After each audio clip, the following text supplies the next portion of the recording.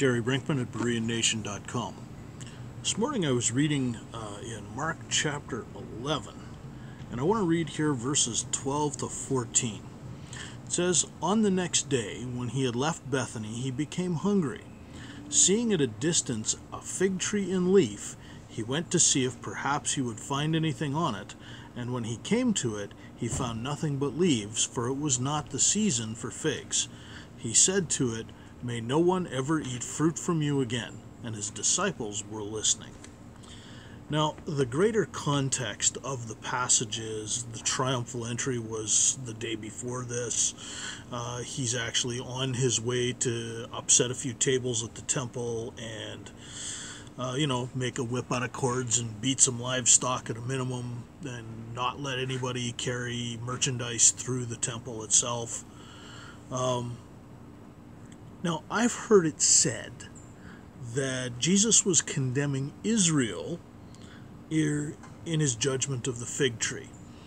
Now, there are several articles there that kind of make sense, but there are several articles that don't make sense to me, coming at it from that perspective. Certainly, Israel has been used or has been identified with the fig tree in Scripture. But it's also not the only kind of tree that it's been identified with. The olive tree, the cedar tree, all of those have been used to represent Israel. So you cannot dogmatically state that Israel is the fig tree. You just can't. So there's also something else going on here. And it says, it was not the season for figs, but the tree was in leaf. So what Jesus was actually looking for is called the early fruit. That's something that arrives ahead of time, ahead of schedule, and almost all fig trees, if you know anything about fig trees, apparently offer early fruit. Some do not. Not sure if that's a genetic variation in the fig tree or what the case is, but Jesus was actually looking for early fruit. And when it didn't have that early fruit, he cursed the tree, and the tree withered from the roots up. It tells us a little later in the chapter.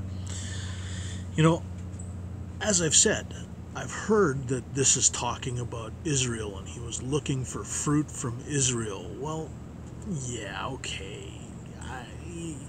I think you can make a much more personal application here. Are you ready?